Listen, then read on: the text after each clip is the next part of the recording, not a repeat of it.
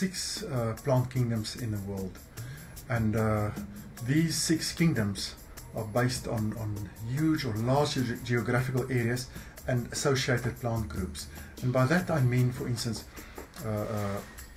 in Europe, people are familiar with oak trees, they are familiar with pine trees, with the genus Prunus, beeches, and they're all confined to the northern hemisphere. So wherever you go, whether you go to China, whether you go to Canada, whether you go to northern Europe, you'll find those familiar plants. And that was termed the boreal or northern floral kingdom. In Africa, most of African vegetation are known as the Old World flora. So they termed it the Old World floral kingdom. And there are plants in Africa which you find in Africa and Asia, and or the southern parts of Asia and India, and that's all part of the Old World flora. For instance, acacia, the thorn trees, there's the genus ficus, which are found everywhere. For instance, in Africa there's aloes, Africa and its island. Wherever you go in Africa, you will find these plant or familiar plant species.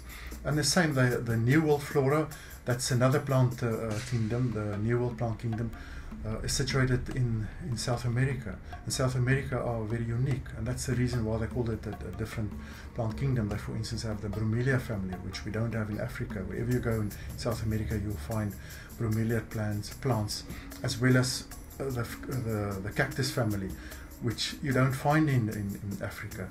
And then that brings us to the Cape Floristic kingdom. And the winter rainfall portion of South Africa, sitting here right in the south, was so unique.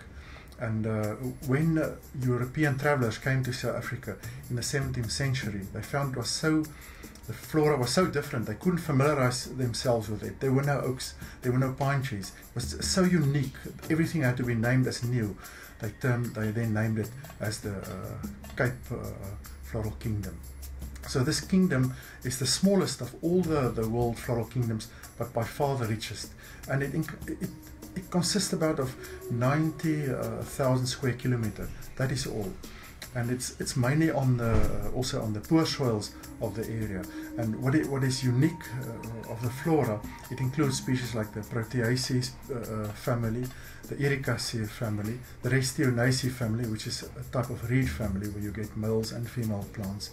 And it also has unique families like the Penaeaceae and the Bruniaceae, which are only found here and nowhere else in the world. So it's a very, very unique assemblage of plants.